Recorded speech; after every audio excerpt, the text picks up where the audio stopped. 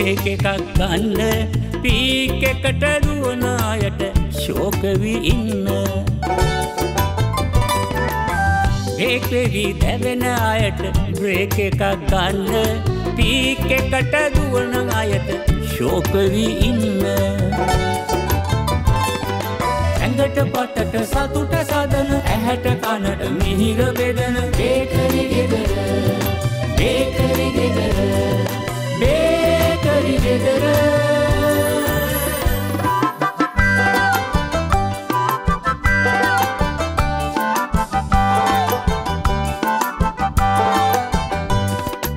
ආලහිතින් කෝල බැලු ගජරාමට හෙලාවි ප්‍රේම ගීත විරහ ගීත එක පොකුරට ගයාවි අනංගයා දුවානා කල් බල බල හිඳීවි සතුටු සිනා මැද ඉඳ හිට කිලන හඬ ඇහෙවි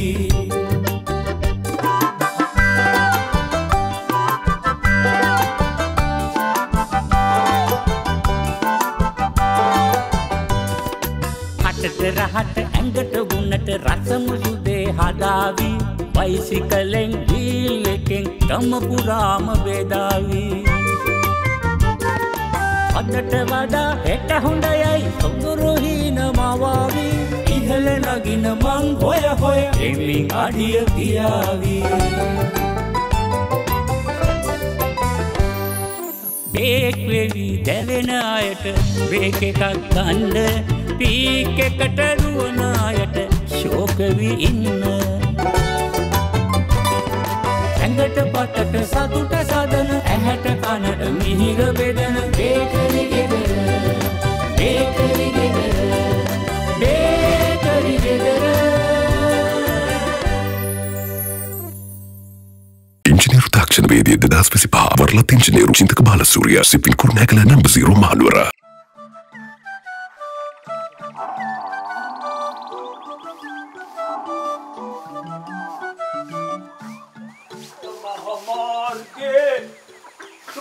Singanna Katanapatiya Visapavina Raja Dugive Dugi Rajave Shobha Damse Sangaro Devage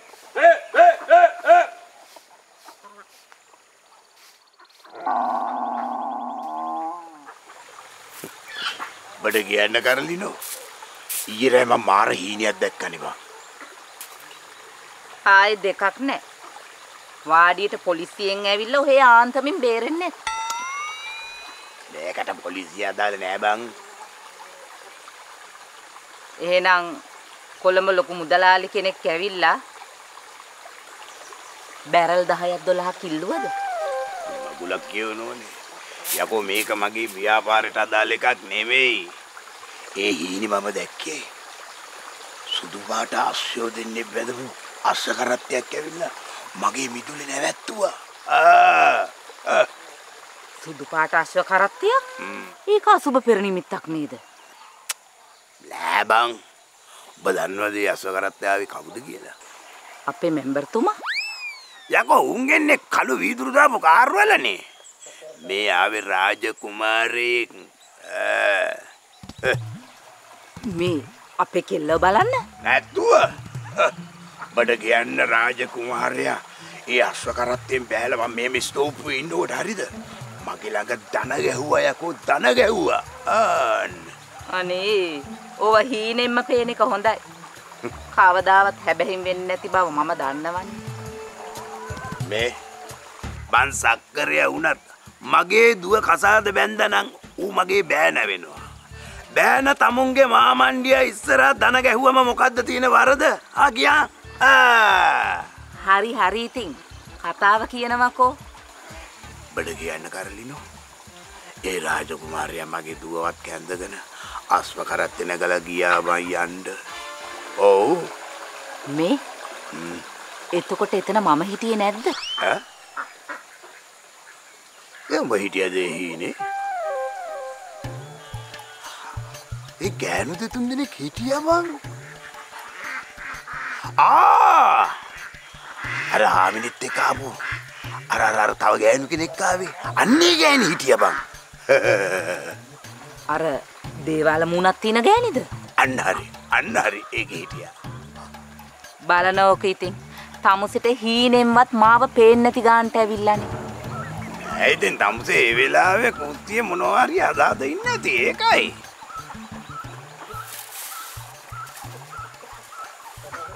ඈ මේ දුවරන් යන වෙලාවේ හරිනම් ඒ වෙලාවේ අම්මා පොළේ හැපි අඬන්න එපාය. අප්පදෝල දැන් තමුසේගේ කල්පනාව අපේ දුව කැන්දන් යනකොට පොළවේ පස් කකා අඬන්නද? ඈ? ඔව් ඉතින් දුක આવොත් ඒක පිට කරන්න ඕන කියලා කියනවනේ. එහෙනම් ඉතින් නාගසලම් පාරකෝ ගාන්න වෙයි. මේ මගේ මුකුත් අහගන්න නැතුව ඉන්නවා.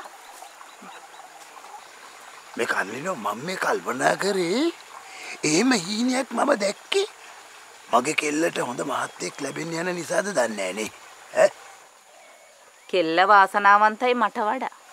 මේ කරලිනෝ අපි පත්තරේට දාමුද අර බේකරිය ගෙදර ලොකු කෙලීට හොයනවා වගේ. ඈ ඇඩ් එක තාත්තගේ විස්තරේ දැම්මොත් නම් බොණෙයුන් එයි පොලිමට. එහෙම වුණොත් අපි කෙල්ලට වෙන කොල්ලෙක් හොයාගමුකෝ. අනිත් එක මගේ කෙල්ලව දැක්කම ඕන කොල්ලෙක් කැමති වෙනවනේ කරලිනෝ. හරියට නිකන් නිල් මැණිකක් වගේ. ඔහෙට දැන්ද එතකොට දුව ගැන දුකක් ඇති උනේ.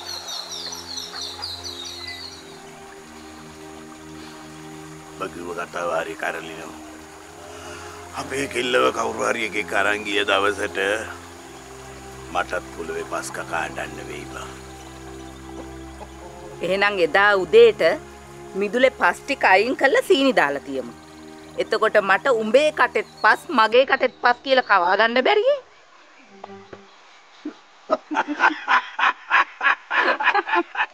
වජ්ජේ කතා.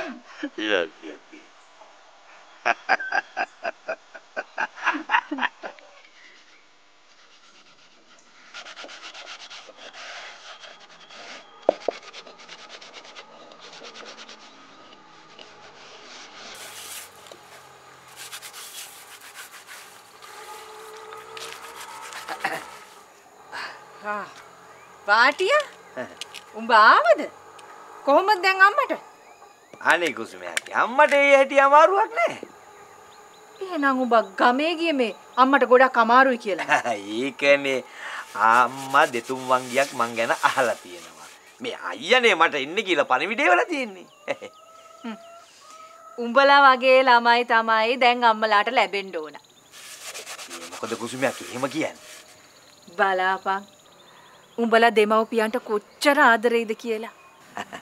ඇයි ඉතින් මේ ඉන්න ළමයිනුත් එහෙම තමයි. මේ ඒක නෙමෙයි. ඊයේ මොකද උනේ? අපට සිරි ඊයේනේ දවස උඹ ඉන්නම ඕනේ දවසක් කීයේ. ඒක තමයි. වෙලාව තමයි ඉතින් වෙලාව තමයි. උඹට කියන්න වාටියෝ මනමාල දෙයියන්ගේ තාත්තා දෙයියා යකෝ කෙක්කක් වාගේ උසයි. හැබැයි ඉතින් මනමාල දෙයියා නම් මිනිස් පරාණයක් ගන්නට හිටියා. අනේ ඌක්කේ උන් හරි හොඳේ ඌ. හරිම හොඳයි. හොඳයි. උඹ කොහොමද දකින්නේ නැතුව උන් හොඳයි කියලා කියන්නේ? නෑ නෑ ඉතින් කොහොමත් ඉතින් දෙවියෝ නිතරම මිනිස්සුන්ට උදව් කරනවනේ. අනිවාර්යයෙන්ම හොඳ වෙන්න ඕනේ. අනිවාර්යයෙන්ම හොඳයි. උඹට කියන්න වාටියෝ අපේ ලොක්කි පැයකට වැඩිය මනමාල දෙයියත් එක්ක කතා කර කර හිටියා. නෑ නංගිට හිත ගිහින්ද? හිත ගිහින් කියන්නේ මේක කියනවා ඉක්මනටම ලියමනක් දාමු කියලා. අනේ ඉතින් එහෙම කරපල්ලකෝ. එතකොට මට ආයෙ එන්න පුළුවන් නේ. ආයෙන්න කිව්වේ? නෑ නෑ ආයෙ දෙවියෝ එනකොට මට ඇවිල්ලා ආයෙ බලන්න පුළුවන් නේ. ඒකයි.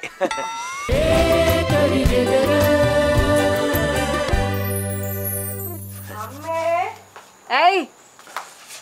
මේ අම්මේ ඔය වෙන කට්ටිය එක්කත් මම ඉන්න ඕනද? නැතුව ඉතින් උන් එන්නේ මාව බලන්නේ. මේ ඉතින් වා ෂේප් එකේ ගලෝ කතා කරලා යවන්නකෝ අම්මේ. කොහොමත් දෙවියන්ගේ වැඩ ඇරෙන්න ඉතුරු වැඩක් වෙන්නේ නැහැ. හරියට හරි. නංගි හරි. නංගි හරි. එහෙම කියලා බෑ. හොඳ මිනිස් පරාණයක් ලැබුණොත් අපිට දෙයියෝ එපා. ඒ කුසුමයක් එහෙම කියන්න එපා. දෙයියෝ මේ පවුලට සම්බන්ධ වුණා කියන්නේ උඹලගේ පවුල් පිටින් දිනු කරලා ගනි. නෑ. අපිට කොහොමත් ඕනේ මිනිස් පරාණයක්. ලොක්කි, උඹ ගිහලා ඉක්මනට ලෑස්ති වෙ.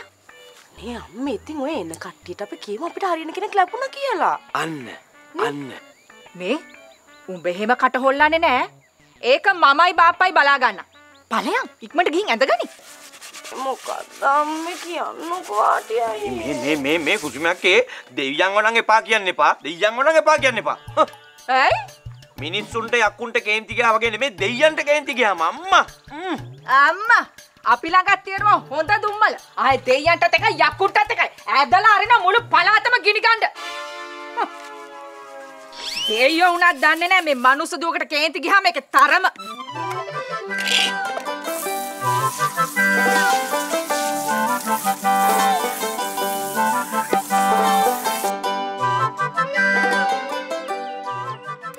මම අද හිතමයි ආවේ කරලිනා මට මගදී මුණ ගැහිමයි කියලා. මමත් කොහොමත් පීටර් මහත්තයා මුණ ගැහෙන්න හිටියේ. ඒ මොකද? අපේ දුවගේ හිත වෙනස් වෙලා. ඈ? ඒ කියන්නේ මහා මිනිස්සු ලොකු බලපෑමක් කරලාද? එහෙම නෙමෙයි. පීටර් මහත්තයාට ආරංචි නැද්ද සිරිමලා ගැන හැදිලා තියෙන කතාව?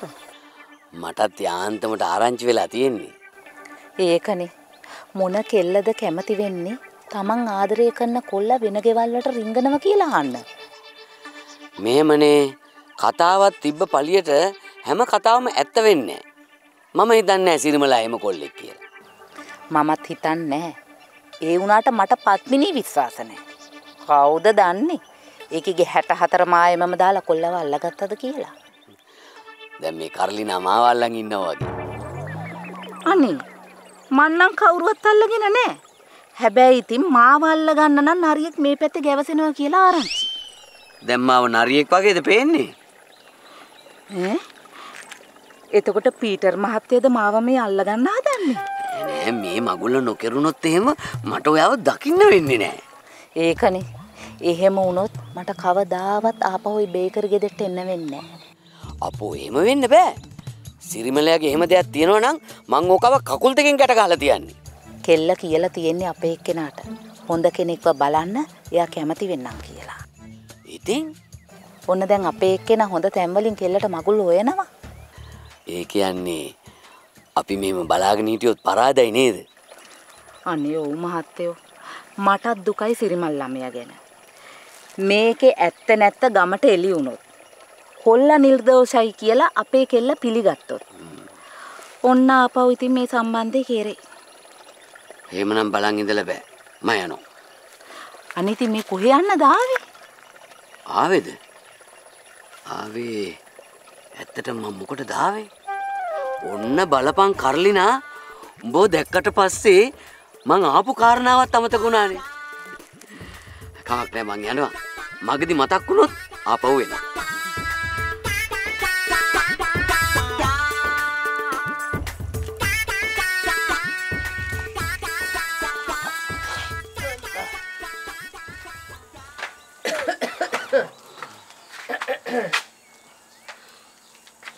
බබ්බාලිතු මට ඇත්ත කියා බයියලා මොනවද කළේ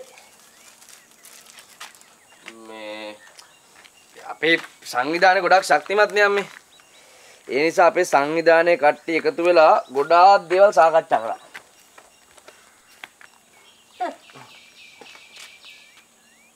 දැන් උඹලා මොනවද ඔය සංවිධානය ගැන ගොඩක් සාකච්ඡා කළේ? අපේ අධ්‍යාපනය ගැන, අපේ සංවර්ධනය ගැන, අපේ සෞඛ්‍ය ගැන, ඊට අමතරව මේ රටේ තියෙන මේ අර දේශපාලනය ගැන. දැන් එතකොට උඹලා ගැන විනාඩි 10ක්වත් සාකච්ඡා කරේ නැද්ද? උඹලාගේ අනාගතය ගැන, උඹලා කන්නේ බොන්නේ කොහොමද? එතකොට උඹලට බෙහෙත් හේත් ගන්න අසනීපයක් වුණාම අලුත් ඇඳුමක් ගන්න ඒව ගැන පොඩ්ඩක්වත් සාකච්ඡා කරේ නැද්ද? කියන්නේ දැන් අම්මේ අපේ අවශ්‍යතා අපි දෙවනි කොට සලකලා අපි ප්‍රථම කොට සලකන්නේ අපේ රට ගැන. ඕ ඒ වුණාට උඹලා ගෙදෙට්ට ගොඩ වෙන්නේ අම්මේ බඩගිනි කණ්ඩ මුකුත් නැද්ද? පාරේනකොට ලස්සන ෂර්ට් එකක් දැක්කා ඒක ගන්න කීයක් හරි දෙන්නකෝ කියන්නේ. ලැජ්ජ නැද්ද බං? නෑ කෙන්ටෙන් අර උසස් අධ්‍යාපනයට යද්දී අපිට ඒ විදිහට හැඩ ගහන්න වෙනවනේ. ඒ කියන්නේ උඹලට ඕනම් බොරුවක් වුණත් පිළිගන්න වෙනවා. ඔය ඉතින් සමහර වෙලාවල් වල ඇයි බා බොරු දෙයට බොරු කියලා කියන්න බැරි සංවිධානයකින් ඇති වැඩක් තියෙනවද ඈ එහෙම වුණොත් උඹලා කොහොමද උඹලගේ වැරදි හදාගෙන ඉස්සරහට යන්නේ අයියෝ අම්මලා මේ ගැන කිසි දෙයක් දන්නේ නැහනේ අනේ ඔව් අපි කිසි දෙයක් දන්නේ නැහැ උඹලා තමයි මේ ඔක්කොම දන්නේ නේ මම නම් ඔක්කොම දන්නවා උඹ මොනවද ඔක්කොම දන්නේ මේ අයියා ගිහින් තියෙන්නේ කෙල්ලෙක් එක පිච්චර් එකක් බලන්න හත්තිකේ ඇත්තද දැන් එතකොට දැන් මම පිච්චර් එක බලද්දී උඹත් කොල්ලෙක් එක්ක එහා පැත්තේ පිච්චර් එක බල හිටියේ අම්මෝ මෙයාට යන කේන්තිය අම්මේ මෙහෙම කේන්ති යන්නේ ඇත්ත කියනකොට නෑ මට කේන්ති යන්නේ ඇත්ත කියනකොට නේ මට කේන්ති යන්නේ උඹ මාව අල්ලගෙන බොරු කියනකොට මම කියන්නේ ඇත්ත හරි ඇත්ත කියනවනේ ඔප්පු කරාන්කෝ ඇත්ත ඔප්පු කරාන්කෝ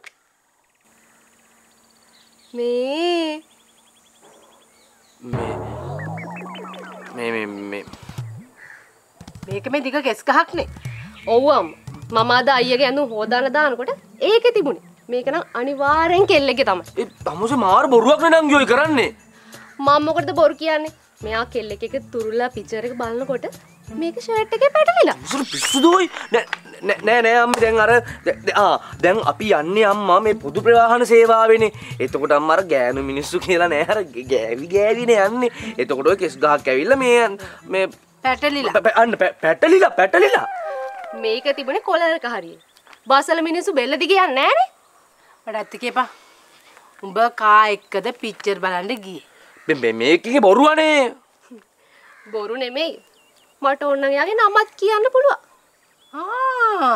උඹට දැන් කෙස් ගහ දැක්කම කෙස් ගහේ අයිතිකාරයාගේ නමත් කියන්න පුළුවන් එයාගේ නම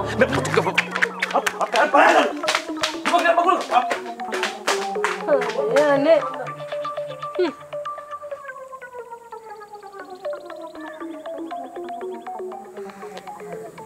මේක මොකද මේකට මෙච්චර දඟලන්නේ මේකේ මොකක් හරි රහසක් තියෙන්න ඕනේ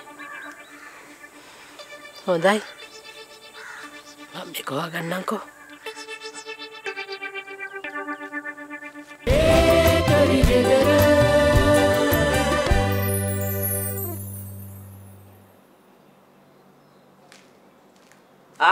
දේව පුත්‍රයා අනේ මන් දෙයියෙක් නෙමෙයි මන් දෙයියෙක් නෙමෙයි වාටිය මම දෙබල බං බලහන් ඉතින් ඔබ මිනි මරනවනේ ඔබ මාව බය කරනවනේ ඇයි උඹ හීනයක් බලා සිටියේ ඇත්තටම මම හිතුවේ දෙයියෙක් ඇවිල්ලා මගේ ඇඟට පැන්න කියලා ඒකයි බං මට එහෙම කියුනේ නේ වාටිය ඒක නෙමෙයි දැන් කොහොමද ගෙදර කට්ටියගේ දේව පුත්‍රයාට තියෙන ප්‍රතිචාර ගෙදර කට්ටිය කොහොම වෙතත් සේපාලිකා නංගි නම් මුඩින්ම කැමති එහෙනම් ඉතින් ගෙදර උන් අවුලුණත් ප්‍රශ්නයක් නෑනේ බං.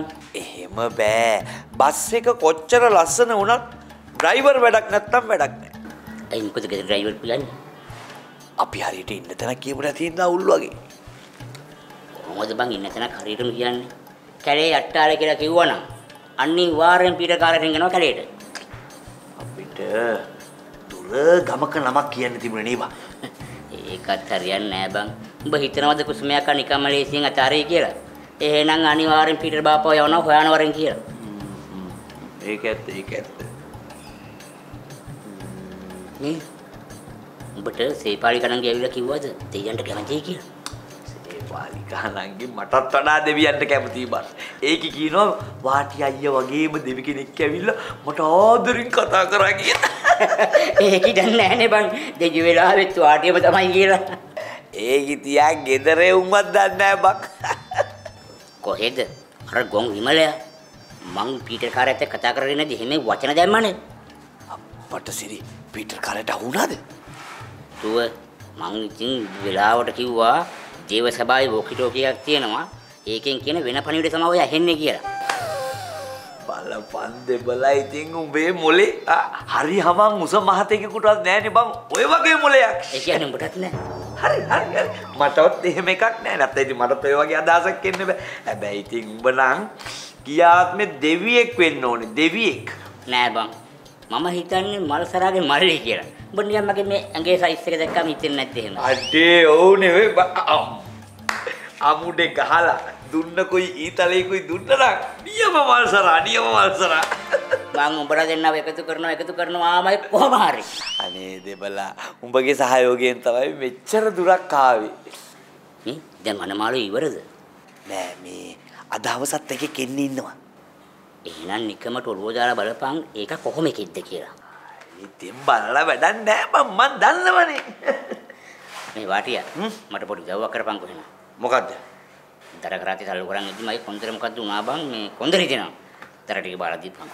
හරි ඉතින් උඹලගෙන් අපිට උදව් තියෙනවා නම් ඒ වගේ උදව්වක්වත් අපෙන් උඹලා නැත්තම් වැඩක් නෑ. හිට.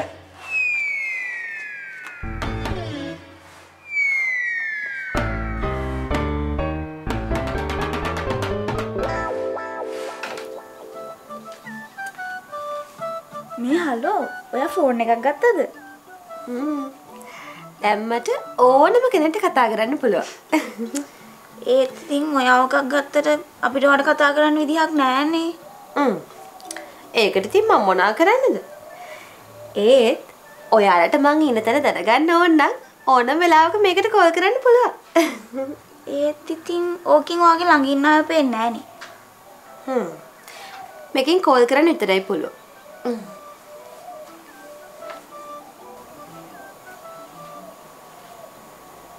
මේ මේකේ වීඩියෝ කෝල් ගන්නත් පුළුවන් නේ. එහෙම වුණොත් ඔයාගේ ළඟ ඉන්න අයවත් පේනවා. ඒ ඉතින් මං ආන්සර් කළොත් විතරයිනේ. මේක ලොකු ගාණක් වුණාද? 30000ක්. 30000ක්?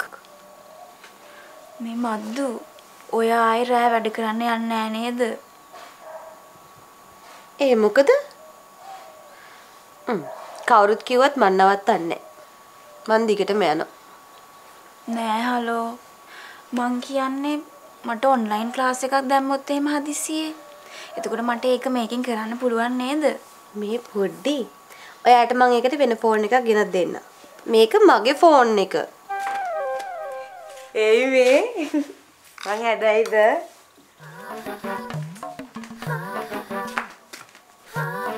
හොඳයි. හිමි ෆෝන් එකක් ගත්තද? නියමයිනේ හලෝ. ඒ කීයක් විතර වුණාද? අම්මේ මරු හලෝ. මේ දැන් මනමාලෙක් මාව කසාද දෙක ඇවිතුනොත් මං එයාට මේ නම්බරේ දෙනවා. දීලා කියනවා මට කෝල් කරන්න කියලා. අම්මේ ෂෝක් හලෝ. මම හැබැයි කියන්න රැට විතරක් කෝල් කරන්න කියලා. හරිනේ එතකොට? හෙලෝ. අනේ ලොක්කිට කතා කරන්න දෙන්න එපා. මම ඔන්ලයින් ක්ලාස් වලට ඉල්ලලා තියෙන්නේ. අනේ මේ දැන් මෙච්චර දවසක් ඔන්ලයින් ක්ලාස් දෙක කරේ නෑනේ. අනේ මේ කුණුහරු පානතු ඉන්න නංගි. අනේ ඔක මගේ ෆෝන් එක. මං ඔක කාටවත් දෙන්නේ නෑ. ඔයාලට ෆෝන් එකක් ඕන අම්මට තාත්තට බාපට කියලා අරගන්න. අපට බුල මෙයාගේ කෑස් එක බලන්නකෝ. ඇයි දැන් මේ මගුල කනේ තියන් කතා කරාම ගෙවෙනවද? අනේ මේ ගන්න කැපෙනවා. කැපෙනවා කියන්නේ කනේ කටේ තිබම් කැපිලා යනවා. මං කියන්නේ සල්ලි කැපෙනවා.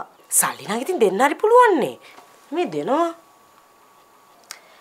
එහෙනම් කෝල් එකක් ගන්න එක ගැන සලකලා බලන්න පුළුවන්. සලකලා බලන්න නෙමේ හලෝ. දෙවියට මේ නම්බරේ දුන්නා නම් දැන් එයා මට කෝල් කරනවානේ. දෙවියන්ට මොන ෆෝන් දානේ? එයාට ඕන වෙලාවක ඇවිල්ලා වගේ කන්ට කරලා කතා කරන්න පුළුවන් නේ. මොනේ මත්තු. ඔය සමහර වෙලාවට රැට මම නිදාගෙන ඉන්නකොට මගේ කන ළඟට ඇවිල්ලා මොනවාදෝ කියලා යනවා. කවුද? දේවමස්සිනාද? නෑ මතුරුවෝ. දැන් ඔය මතුරුවෝ දෙවිවරු වෙන්නේ නැතිනේ නේද? අයි පිස්සුදානේ. මදුරෝ කොහොමදනේ දෙවිවරු වෙන්නේ? මදුරෝ කියන්නේ මරුවෝ. මට නම් ඇත්තමයි උන්ව පේන්න බෑ. ඕනේ හලෝ මදුරු. ඔව් මරුවෝ තමයි. මේක නෙමෙයි. ලස්සනයිද? හොඳයි. සපු මේ කට්ටි ඉස්සරහට මට ඔය ෆෝන් එක අරන් යන්න පුළුවන්ද අද? මේක දැන් පැය 10ක් charge වෙන්න ගහන්න ඕනේ. පැය 10ක්? අනේ අම්මේ ඔය ෆෝන් එකක් නෙමෙයි බැටරියක්. අයියෝ අපරාධි සල්ලි.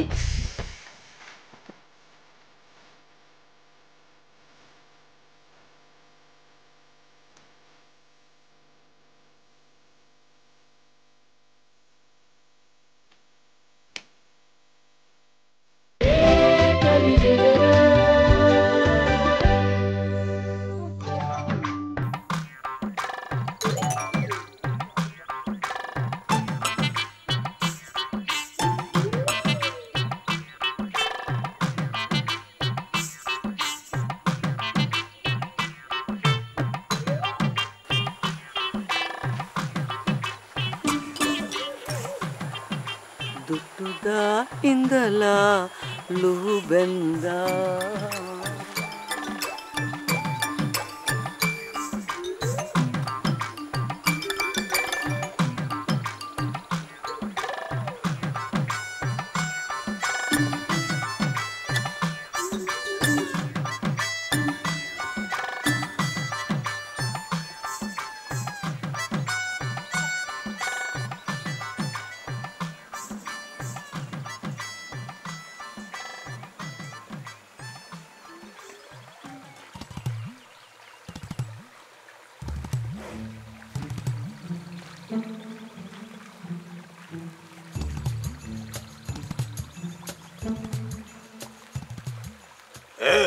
ගොන්තඩිය.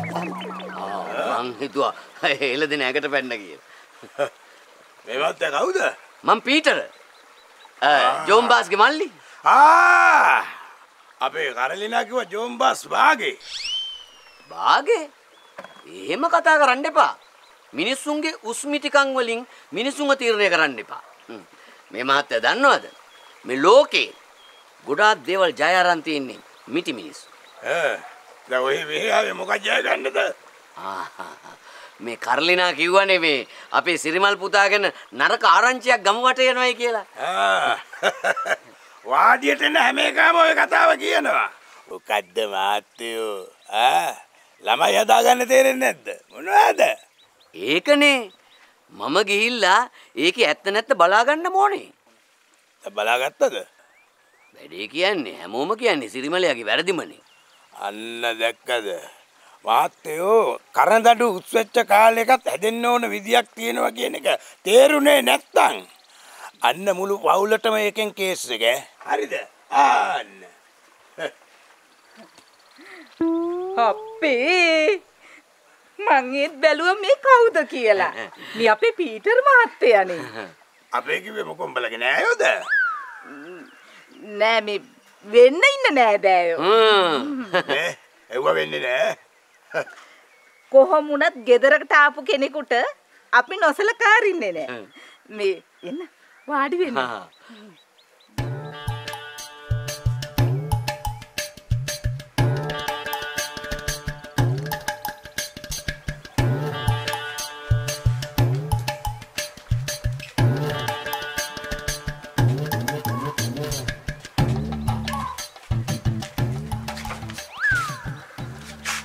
මොනවද තේ බොනවද කෝපි බොනවද? මේ මාත්‍යා අංග රත් වෙන්න මොනවාරි කරනවා නම් එන්න වාඩිය පැත්තේ. යා. නෑ මහත්තුරු ඒව බොන්නේ නෑ. ඔව්. උඹ මාත්‍යා ගැන හොඳට දන්නවා වගේනේ. මේ මාත්‍යා වඩිය රත් වෙන්න දාලා තියෙන්නේ. මම සුටුස් ගාලා එක බල්ලා එන්න. මට දැන් යන්නේ නෑනේ. තාම නම් ඒ ගැන හිතුවේ නෑ. තේක බීලා තමයි ඒ ගැන හිතන්නේ. මම එන්නකෝ.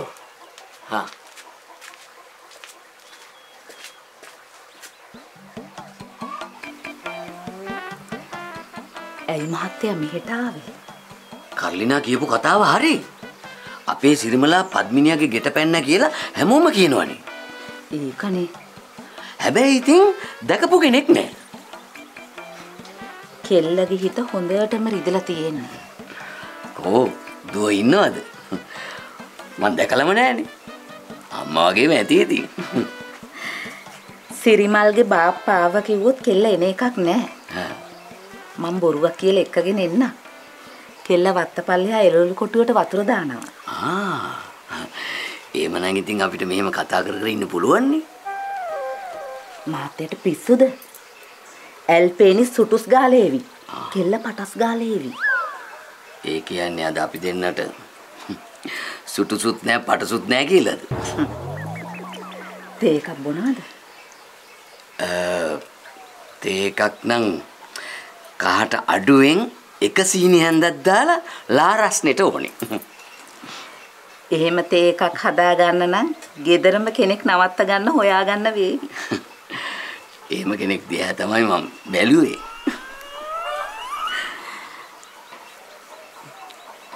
බෑවුම් වල මීවද වලස්සු කඩන්නේ නැහැ. ඒ වුණාට පල්ලයට වෙලා දැන් වැටේ කියලා කට අරගෙන බලන් ඉන්නවලු. ඉන්න මං තේ එකක් හදාගෙන කෙල්ලවත් එක්කන් එන්න. හා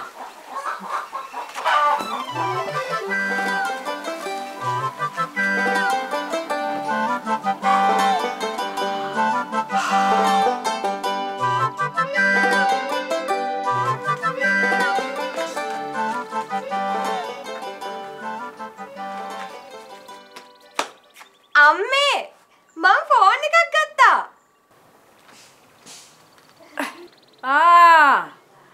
මට ලොක්කේ කිව්වා උඹ ෆෝන් එකක් ගත්තා කියලා.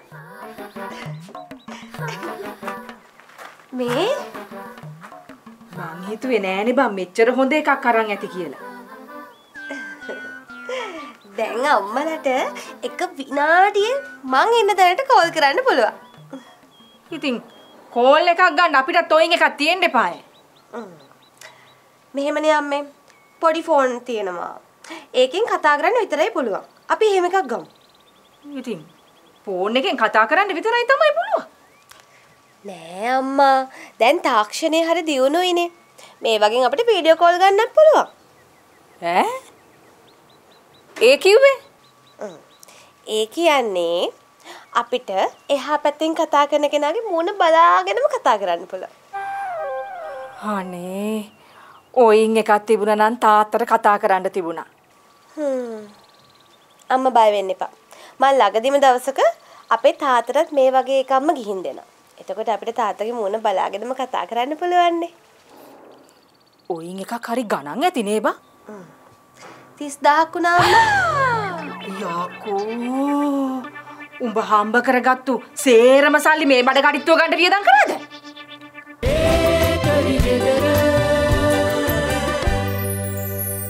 අනේ අම්මා මෙහෙම එකක් නැතුව බෑ අනේ. අනේ බම් මද්දු. මං හිතුවා උඹ එකතු කරගත්තු සල්ලි වලින් රත්තරන් මාලයක් හදාගනී කියලා. එහෙම නැත්තම් ලොකු තේක අල්මාරියක් හදාගනී කියලා. අම්මේ දැන් දෑවැද්දට ලී බඩු හදන්න කලින් අපිට ෆෝන් එකක් ගන්න වෙනවා. මොකද මේ ෆෝන් එකෙන් පුළුවන් අපිට දෑවැදි ඉල්ලන්න නැති මනමාලයක් හොයාගන්න. එහෙම පුළුවන් නම් බං අපේ ලොකෙට එකෙක් හොයහන්කෝ. මං කිව්ව ඉතින් එහෙම දෙයක් නෙවෙයි. මුලින්ම මේ ෆෝන් එකෙන් දැන අඳුනගෙන ඊට පස්සේ කතා කරලා යාළු වෙන්න පුළුවන්. ඒ උනාට ඕවයින් බොරුකාරයෝ කතා කරලා සල්ලි ඉල්ලනවලු. ඒ ඉතින් අම්මේ අපි සල්ලි දුන්නොත්නේ. අපි ඉතින් එච්චරට මෝඩ වෙන්න හොඳ නෑ. කොහොම වුණත් ගෙදරකට ෆෝන් එකක් තියෙන එක හරිය වටිනවා. දැන් ඔය ලොක්කියව බලන් දෙන මනමාලොන්ට උනත් අපිට කතා කරන්න පුළුවන් නේ. අනේ අම්මේ මම මේක වැඩට අරන් යනවා. ඔන්න ඉතින් මං ගෙදර ඉන්න වෙලාවක කෝල් එකක් වගේ ආවොත් නම් ඉතින් දෙන්න. ඒක නෙවෙයි. දැන් ඔබ ගිය වැඩේට මොකද උනේ? ඒකට අපි දෙන්නම තෝරගත්තා. කවුද දෙන්න? මේ නෑර මං කිව්වේ අර මාතික ගිය අක්කා මේ එයාවත් ඒකට තෝරගත්තනේ. එහෙනම් ඒකි තුඹේ පහනෙන් එළිය බලන්න ඇති. නෑ අම්මේ එයාව ගත්තේ ක්‍රවුඩ් සීන්ස් වලට. කව් සීන් මොනවද? කව් සීන් නෙවෙයි අම්මා ක්‍රවුඩ් සීන්. ඒ කියන්නේ අර බස් හෝල්ට් වල පාටි වල අර සෙනග ගැවසෙන දර්ශන වලට ඒවට ගත්තේ. ඒ කියන්නේ තවත් දවසක් යන්න වෙනවා. දැන් ඉතින් අවුලක් නෑ අම්මා. දැන් මට හුරු වෙලා තියෙන්නේ. නෑ. උඹ ආපහු යනවා නම් යන්නේ මාත් එක්ක. බලමුකෝ.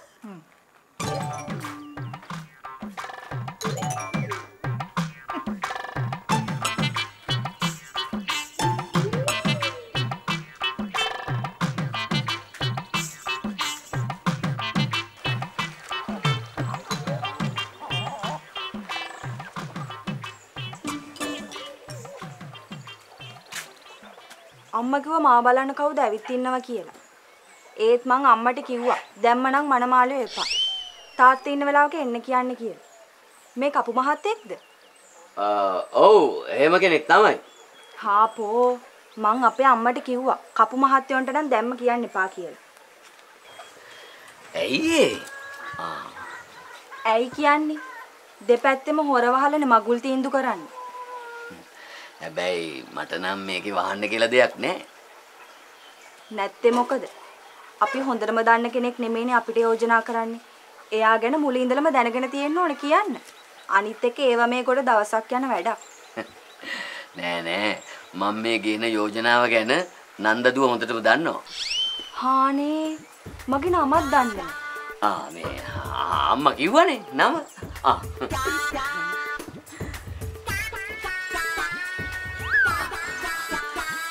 මොනවද දුව කියන්නේ? අම්මේ ඇයි මගෙන් අහන්න නැතුව කපුවන්ට මෙහාට එන්න කිව්වේ? කපුවේ? කොහෙද කපුවේ? ඇයි මේ ඉන්නේ? මම බේකරි ගෙදර සිරිමල්ගේ බාප්පා. හානේ මේ පීටර් බාප්පද? මම ඔය දෙන්න ගැන හරි කැමැත්තෙන් හිටියේ.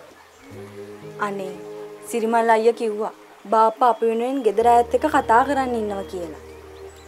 අන්න හරි. ඒත් දැන් වැඩක් නෑ. නෑ එහෙම හිතන්න එපා දුව. සිරිමල් තාම වැරද්ද පිළිගන්නේ නෑනේ. වැරදි කරපු අය ප්‍රසිද්ධියේ පිළිගන්නව අඩුයි. ඒ තරම් ආත්ම විශ්වාසයක් ඒ අයට නෑ. සිරිමල් අයියත් ඒ වගේ කෙනෙක් තමයි.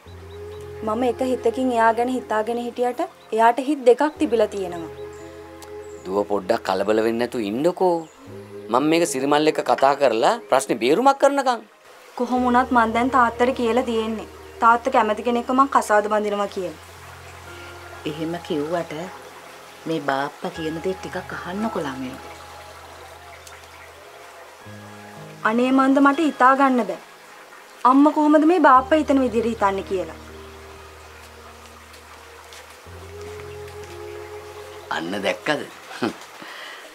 නන්දදුවටත් තේරිලා. මොකද්ද?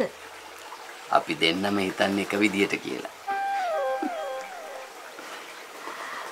අනේ පීටර් මහත්තයෝ මේ ප්‍රශ්නේ එකලාසයක් කරගන්නකම් මහත්තයා අපහු මෙහෙ එන්න එපා. එහෙමද? එහෙනම් ඉතින් මං දැම්ම යන්නම්. ඔයාගේ සුටුසුත් දැන් එනවා ඇතිනේ.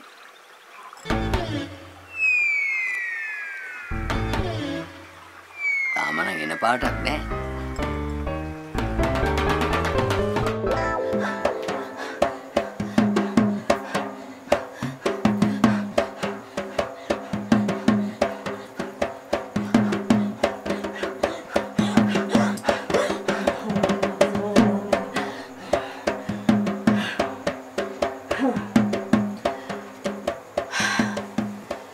මේ වෙලාවේ දෙන්නටම භූමි ලාභ තියෙනවා. ඒ හින්දා අවුලක් නැහැ. ඒවන ඉතින් කවදා ගත්තාම මොකද නේද? එහෙම කියලා වැඩේ පස්සට දාලා බෑ. මේ වෙලාවේ දෙන්නටම බ්‍රහස්පති උච්ච වෙලා තියෙන්නේ. අප්පා දෙපොලේ කියන්නේ බ්‍රහස්පති කියනවාද මේ නිදානේ ගණ්ඩම කියලා? මොකද මුදලාලි මේ කියවන්නේ? මුදලාලි හාමිනේ ඉඩම ඉක්මනට ගන්න. ඔව් මෑණියනි ඉතින් අපි ගණ්ඩ තමයි හිතාගෙන ඉන්නේ. ඒ වුණාට ඉතින් එකපාරටම අපි ඔච්චර කලබල වෙලා දඟලනකොට අයිතිකාරය වුණත් කලබල වෙන්න බැරි නෑනේ. මේ මොකද කියලා නේ? මේ කවුරු ගැනත් බලා ඉඳලා වැඩක් නෑ. ඕක උන් දැනගත්තොත් අපිට ඉඩම හපව දෙන එකක් නෑ. හරි මෑනියෝ. අපි ඉක්මනටම ඉඩම ගන්නම්කෝ. හාමිනේට කියන්න මං කුරුණෑගල පැත්තේ වැඩක් කළා. වඩු තිබුණා පේන්නම. මොනවද රත්තරන්ද මැණික්ද? දෙජාතියම. හැබැයි ඉතින් ගල ටිකක් පැලිලා තිබුණේ. උදේට ඉරාවුව වැටෙනකොට අනික් ගලට දිස්නේ වදිනවා. ඉත මේ අයිතිකාරය බඩු තියෙන බව දැනගෙනම කල්ලාරියා. හැබැයි ඉතින් ලොකු යාතිකාවක් කරලා බඩු ගත්තා. බඩු තිබුණා. මිනිහා දිනුනා. Bekari Gedara. අනේ මාළු කාරයෝනේ කපයි කිලෝ ගානටනේ. කෙල්ල බය වෙච්ච පාර කාමරේට පැනලා දොරණක් කරගත්තා. අනේ අපිට තමයි හැංගෙන්නවත් තැනක් නැති උනේ. අපි ආවේ අපල සඵල වෙන්න කියලා මේ ප්‍රශ්න සමාදාන කරගන්න. අනේ මේ අපල සඵලෙන් මට වැඩක් නෑ. සාවධානේ. ඒ උඹලා කියන්නේ මම දුර වැඩ කරන්නයි. උඹලා මේ මගේ ගෑණියෝ බලාගන්න.